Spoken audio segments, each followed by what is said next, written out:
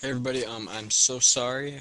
I haven't been doing tutorials lately, so today I'm gonna make that to do and do a really sick tutorial, advanced lightning, and it's not the generate lightning. It's you can say it's from scratch, but we are using the effect generate lightning, but we're not using the normal one, and we're gonna make all these cool changes to it, and hope you like it. All right, so basically I have a 15-second composition here.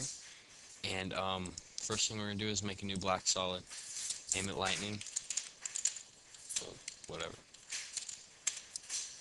And I think I spelled that wrong. And go to effect, generate advanced lightning. This is the second one. This is not the just generate lightning. This is the advanced lightning, which is pretty insane. Change the lightning type from direction to strike. And now, as you can see, if you play it, it's frozen in time. And you're like, that? What's up with that? It's pretty gay. I mean, once lightning that cannot move. But this little effect right here, connectivity state, makes it move. So we're going to hit the stopwatch for 0, and we're going to go to the last one, and we're going to go 120. And as you can see, it can move, which is pretty cool. It's not that gay anymore. So maybe a little faster, 15 seconds at 120.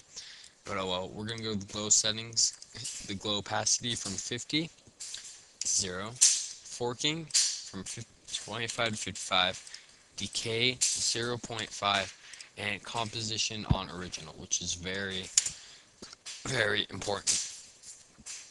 Now we're going to make a new adjustment layer, new adjustment layer, and now we're going to go to effect, stored, turbulent displace, the amount from 50 to 90, the size to 2, and now go to your first frame and click the evolution button, and it's at 0 last frame, put it at 1,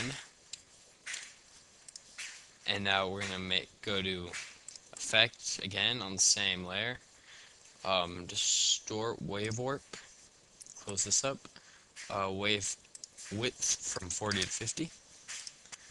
Now from the first frame, the phase should be stopwatch 0 on the first frame, -2 on the last frame. So let me show you what you have so far. It's pretty sweet, but it'll be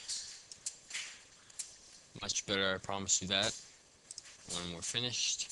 Now I'm gonna just make an adjustment here. Besides 120, I'm gonna do 115 instead. Okay, cool. Now I'm going to go to layer, new adjustment layer,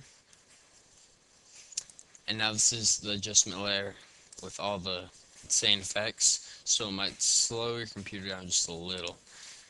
Set this one to screen, repeat pixel edges, set the blurriness to 8, and now duplicate this 3 times, so 1, 2, 3, and now on the third one, it's gonna be at 8. I mean, it's gonna be set as your third adjustment layer. Set it from 8 to 16. Set your second one, which is your second to last one, to 32.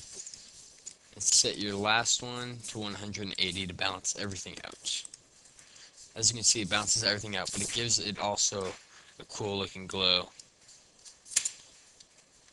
which is pretty cool. Now, the one thing that you're asking that's missing is, alright, where's color?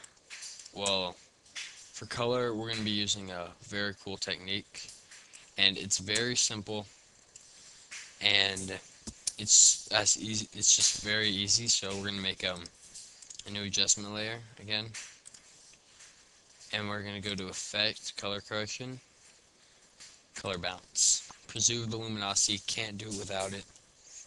Set the midtones for blue to 100, the highlight to blue 100, and now the green balance 45, the green midtone to 45. No, actually not that high, about 30 for the green midtone. Now This is just the original lightning that I made my video in with the wall, but this one's a little bit better because I've upgraded a couple things on it. It's pretty cool. And now you can totally just mess with these settings. If I wanted green lightning, or yeah, green midtones, green. I don't know why you'd want green lightning, but that's cool too. And maybe a little bit of blue in there. I mean, that's pretty cool. Alright, thanks for watching this. I'm gonna making another tutorial like right now, and after I'm done with this one. So thank you for watching, and goodbye.